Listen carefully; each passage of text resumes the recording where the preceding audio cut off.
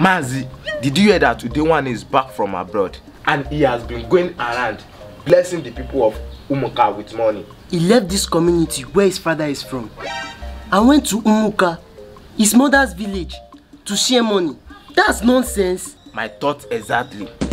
Mazi, I should be heading home now. I have some palm to deliver this evening. My friend, I haven't seen the power you promised me. Mazi, I am sorry. I will send my daughter to bring it for you this evening, unfailingly.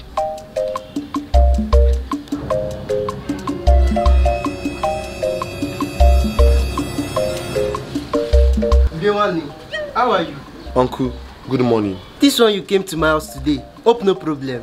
Uncle, as you can see, I'm here with my engineer. I want to bring down this my father's house and build a very big mansion. Secondly, I'm here to give you this.